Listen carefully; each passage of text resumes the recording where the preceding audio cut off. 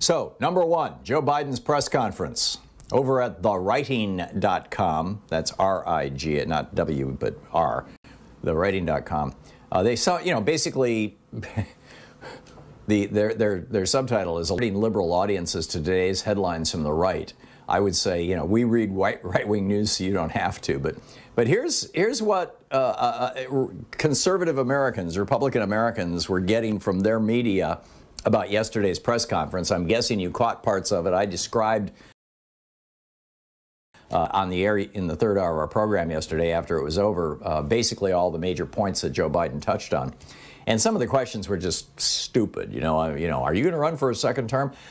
Anytime you ask any president that, anytime certainly in his or her, well, it's always been his up to this point, but in any case, anytime you ask him, anytime in his first 2, 3, even early 4 years, the answer is going to be, of course. Because who wants to declare 2 months into their presidency that they're that they're already a lame duck? It just doesn't happen. It was a stupid question. And then it was followed up with, well, is Kamala Harris going to be your running? I mean, give me a break. It was like the press corps. Anyhow, here's the Washington Times. The headline, Biden press conference was elder abuse. It was an hour of incoherent babbling, except when President Joe Biden read directly from his talking points. The questions were predictable from pre-selected approved reporters, right? Fox News. Biden's first press conference leaves Americans with more questions than answers. Kayleigh McEnany. At his first press conference, Biden offers confusing and completely unacceptable answers. Western Journal. Biden lapsed into nonsense during first solo presidential press conference. The next one, Biden, this is from CNS News. Biden suffers 4-second mental meltdown, struggles to move on to next question. Thursday at his press conference as president, Joe Biden appeared to forget what he was saying, then became so confused that he struggled to move on to a new topic. WND, WorldNet Daily, Biden survives his first press conference barely. He lost his train of thought, assuming he had one. He forgot some of the questions that were asked. He continually flipped through a notebook, strange to see among past commanders-in-chief, and read prepared answers. What an ugly scene. Oh, man. I went back and watched parts of it. It happened while I was on the air yesterday, and I thought he did a great job. I mean, it was so nice to see an American president actually answering questions honestly, which is not all that common, or at least it hasn't been all that common in the last 4 years. But I think the bigger news, and really the only story of the day, is what happened in Georgia yesterday.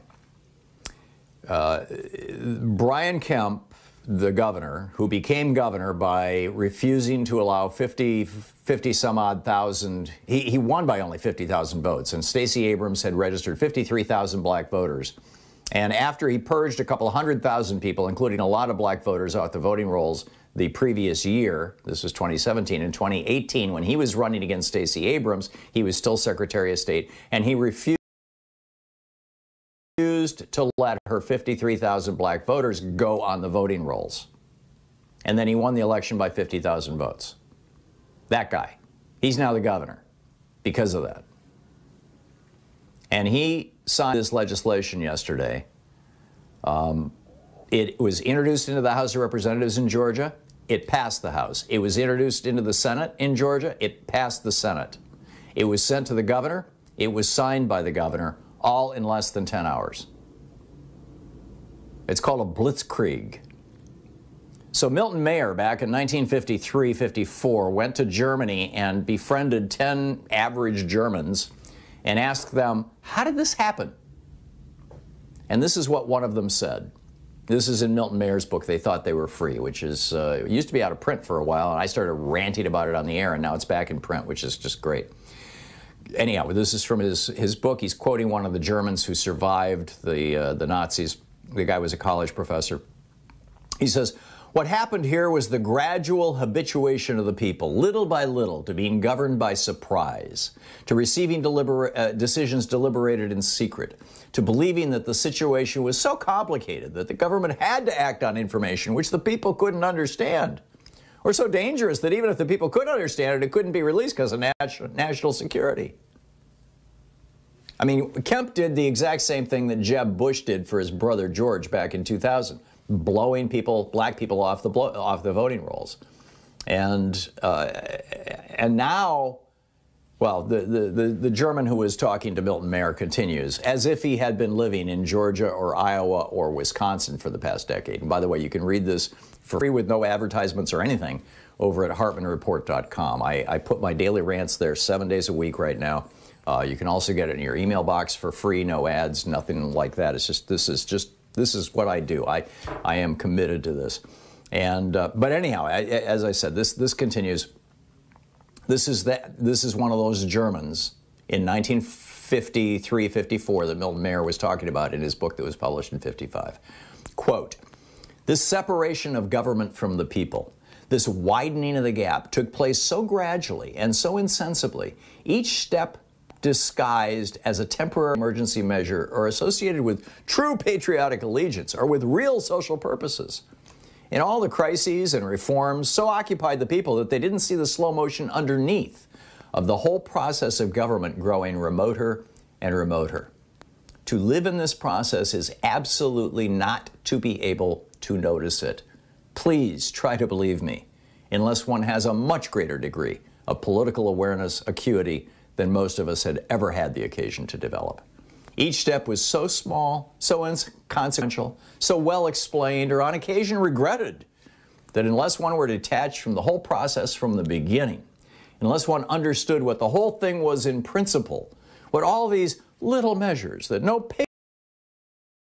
patriotic German could resent must one day lead to, one no more saw it developing from day to day than a farmer in his field sees the corn growing. And then, one day, it is over his head. This is where we're at. And he goes on to say, you see, you don't know exactly how or where to move. Believe me, this is true. Each act, each occasion is worse than the last, but only a little worse. You wait for the one great shocking occasion, thinking that others, when the shock comes, will join you in resisting. You don't want to act or talk alone. You don't want to go out of your way to make trouble. And then yesterday, Georgia State Representative Park Cannon, a black woman, elected legislator, was arrested for knocking on Governor Kemp's door as he and his all-white, all-male contingent signed this bill. She was arrested by an all-white police force as he was signing his gutting democracy bill, as the German told Milton Mayer. But that one great shocking occasion when tens or hundreds of thousands will join with you never comes. That's the difficulty. If the last and worst act of the whole regime had come immediately after the first and the smallest, thousands, yes, millions would have been sufficiently shocked if, let us say, the gassing of the Jews in 43 had come right after the German firm stickers on the windows in non-Jewish shops in 33. You know, President Obama warned us about this and specifically cited Nazis, the rise of Nazi Germany. And he did this while Donald Trump was president. I will share his quote with you on the other side of this break, and then I'll pick up your phone calls. And one last thing I wanted to tell you about. We had a poll yesterday over on our YouTube channel.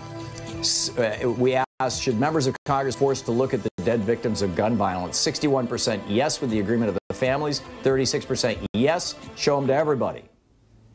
This is the Thom Hartmann Program. And only 3% said no, keep the photos hidden so we can't see what happens with guns. I think it was predictable, but it's still a kind of cool poll. We'll be right back.